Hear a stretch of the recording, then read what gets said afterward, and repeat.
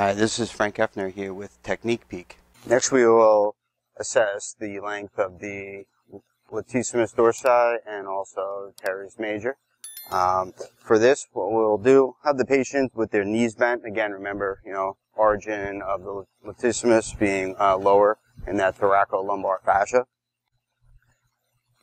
Passively elevate their arm up, and we're looking for any restricted range coming up towards elevation. This could be, related to tightness in the lats, and then also in the Teres Major.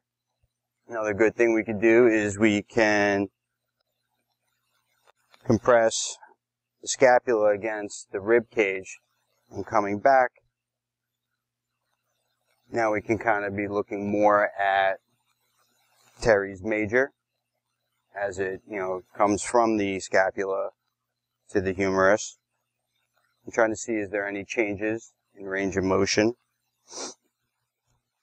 And if we identify there is restrictions, some good treatments in here are palpating the lat and teres for trigger points,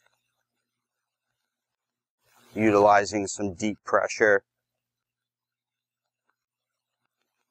and also utilizing some ART techniques with the muscle, hitting it up against the thoracic wall.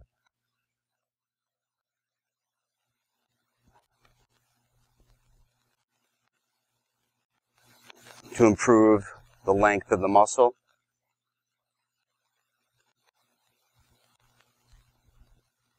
And then we can reassess after those treatments to see if there's been an improvement in range, and assess with the scapula stabilized against the thorax to see how that range of motion looks. Again, important to differentiate, is this, a muscle length problem? Is it a joint problem? But in here, we're looking at muscle length. If we identify restrictions in the muscle, we can treat those.